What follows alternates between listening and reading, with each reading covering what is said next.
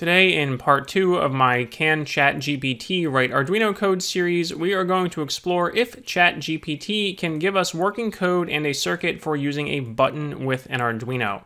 In case you missed the first video in this series, you can find the playlist linked in the description of this video, but what I want to explore is ChatGPT a useful tool when you need help writing Arduino code, especially when compared to Google and things like the official Arduino documentation or many other tutorial websites that will come up that will give you not only example code, but a parts list and circuit diagram. So we've all heard plenty about how ChatGPT can write code at this point, but I am specifically interested in how it handles hardware, especially since, as of right now, it cannot handle images as inputs or generate images as outputs. So if you are someone who just needs to know how to use a certain sensor or a certain piece of hardware with an Arduino, you don't just need the code, but you need to know how to wire it. So we are going to experiment with prompts ranging from very simple ones, just kind of like you would use for a Google search query, to maybe a more engineered prompt to coax ChatGPT into giving us what we want, and see how it handles giving us code for an Arduino button. Let's start out with what you would consider a very short, simple search query phrase, similar to what you would probably Google. I'm just going to type Arduino button in here and see what it gives me. So Arduino is a popular open source electronics platform, blah, blah, blah. To use a button with Arduino, you will typically need the following components. So there we say, even though I didn't ask for it, it is giving me a parts list, and here is a step-by-step guide to connecting a button with the Arduino. And then it gave me some example code. So I'm not going to do this all real time, but I am going to pause the video, go through the instructions it gave me to build the circuit, and then copy and paste this code over into Tinkercad and see how that works. But again, that might take me a couple minutes, so I'm not going to record the whole thing. After the jump, we'll see how it turns out. And drumroll please, the answer is not quite. It tried and it gave me some instructions that look like they make sense at first, and this is where you need to be careful because, again, if you've been following this in the news, generative AI is really good at spitting out convincing looking but false or wrong information. So if compared to a Google search, if you just ask ChatGPT for some Arduino code and assume what it gives you is correct, you could be in trouble. Remember that ChatGPT is a language model, and again, there are plenty of other YouTube videos that will explain more about how it works. I'm not going to do that, but it does not have any internal model of what a breadboard is or what an Arduino is or how an Arduino works or anything. It is just trained on text from the internet and generating new text based on that training data. So there are plenty of forum posts and Arduino things out there, you know, the official Arduino website, all of that with this code, and it's trained on that, but that doesn't mean it's going to generate exactly the right code. So or diagram. Let's go through, and again, it did give me, let's go through and look at what it gave me with this prompt and how I tried to follow the directions. So it did give me a parts list without me asking, and then it gave me some step-by-step guides to connecting the button to the Arduino. So connect one leg of the button to a digital pin on the Arduino board, for example, to connect it to pin 2. So it hasn't explicitly mentioned a breadboard at this point, but I assumed I'm going to be using a breadboard, so I went ahead and did that, connected one leg of the button to digital pin 2. And then connected the other leg of the button to the ground pin on the Arduino board. And again, I assumed, maybe it assumes, it doesn't really know what a breadboard is, but I know what a breadboard is, and I'm going to use one. So instead of going directly to the ground pin, I go to the ground bus, which then goes to the ground pin on the Arduino. And then this is interesting. Now it mentions if you're using a breadboard, connect a jumper wire from the same row as the buttons pin connected to the Arduino to one side of the breadboard's power rail, usually labeled as a plus. So it's telling me the same row as the button pin that's connected to the Arduino, that is this row here. It wants me to use a jumper wire to connect that to the power rail. And if you have done this before or know how to connect a button to an Arduino, you should immediately spot that as a problem because I have just short-circuited this input to 5 volts. So as this is wired right now, that input is always going to be high. If I push the button, it's going to short 5 volts to ground, which is bad and can damage your Arduino. So we already have an error in the wiring here, but let's keep going and see that it does tell us to connect a pull-up resistor. So use a 10 kilo ohm resistor from the same row as the buttons pin connected to the Arduino to the other side of the breadboard's power rail. So it's not really clear what the other side of the breadboard's power rail means there. That could mean physically the other side of the breadboard, or opposite, meaning the ground rail instead of the positive rail.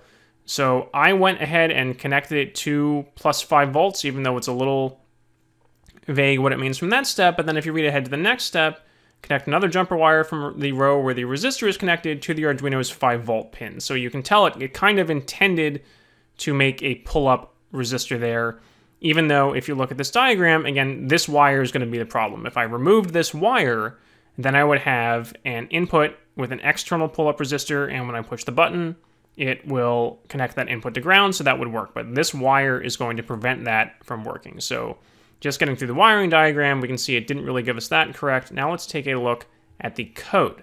And I have entered that in Tinkercad over here, but so we can see the circuit at the same time, we're going to look at the code in the ChatGPT window. It defines a variable for the button pin. That's pretty standard. Sets that pin as an input in the setup function. That's correct.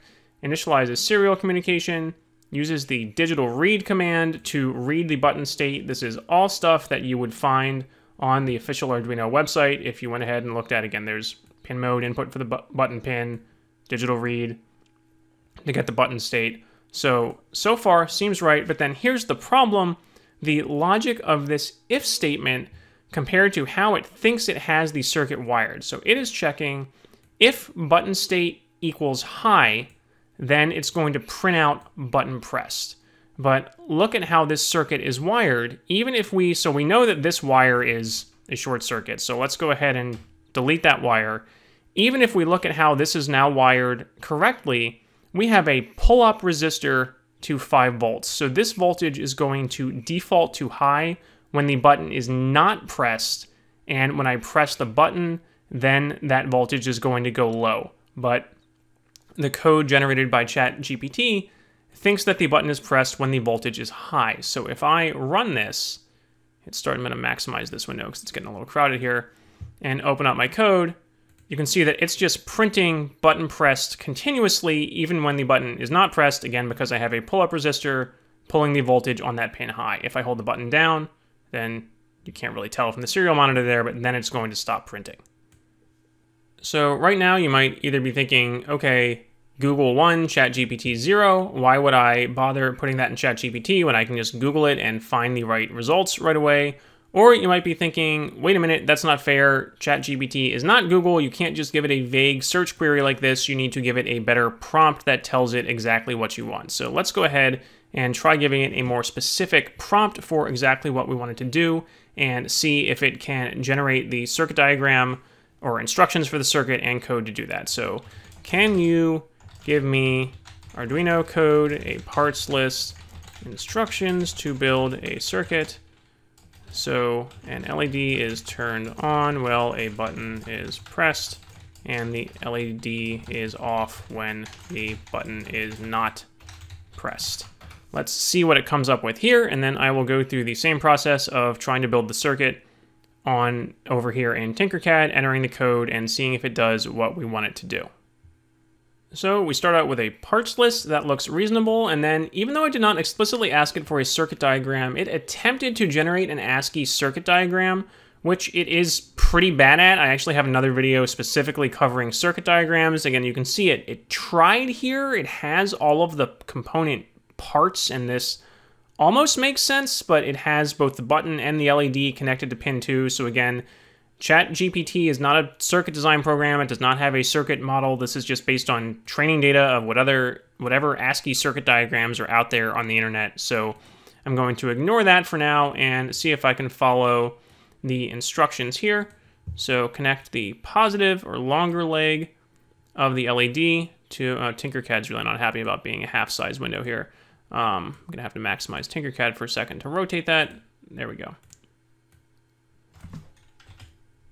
Positive or longer leg of the LED to digital pin 3 on the Arduino using a 220 ohm resistor. So I can do that because I know how to use a breadboard. 220 ohms. No, not kilo ohms. Ohms. I'm going to connect that to digital pin 3.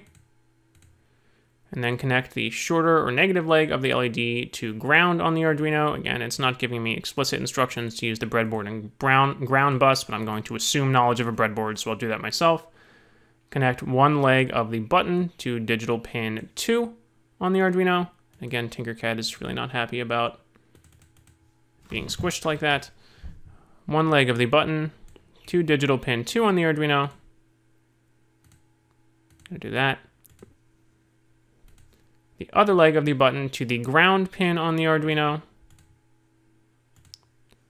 Make sure your Arduino board is connected to your computer via USB. So interestingly, this time it included the USB instructions. I don't think it did that last time. And it did not include an external pull-up or pull-down resistor on the buttons. So we'll have to see if we scroll ahead. Did it set the internal pull-up resistor? No. So you can set an internal pull-up resistor on an input pin.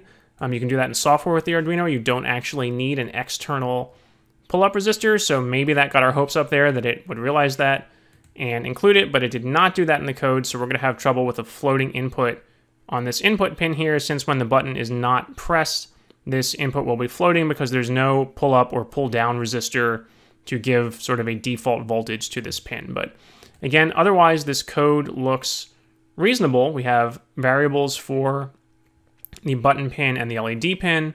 We declare them as inputs and outputs. It gets those right. And then it reads the button state of the digital pin and checks, again, in this case, if button state equals high, which again, it got backwards. So if I had the internal pull-up resistor or the, either the internal pull-up resistor enabled or an external pull-up resistor connected here, this would be high by default. And then because of how the button is wired, when I press this, it's going to go low.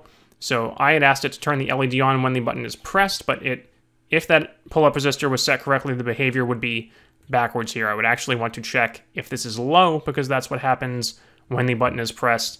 That's when I would turn the LED on, and then when the button is not pressed, I would want the LED off. So I think I will still call this another win for Google. If we switch our windows around a bit here, I think you will see that the code generated by ChatGPT is line for line identical functionally to the code on this official Arduino documentation page, which again isn't surprising because this code is all over the internet, so there's probably lots of instances of this in the training data. Where ChatGPT falls flat, again, is it does not have any model of how a breadboard or a circuit works or anything. It's just based on training text. So it, in this case, even though it got the code right, it forgot the pull-up or pull-down resistor, which in this case with the code here, you see we have a pull-down resistor. So this input pin is going to be low by default, and then when you press the button, it connects it to 5 volts and it will be high. So the logic of the if statement with the button is actually pressed when this variable goes high, and then you turn the LED on makes sense in that case with this pull-down resistor, but that is not what ChatGPT told us to do, even though that's sort of what it thought the code was doing. Moral of the story, don't trust ChatGPT to do your Arduino projects for you, at least not yet. Although I do plan to keep making more videos in this series on other common Arduino things that you might search for or look for help for on the internet. If you have a question or I got something wrong, since I am certainly not an expert on generative AI, or you have an idea for another video, please go ahead and leave a comment below this one. Thank you.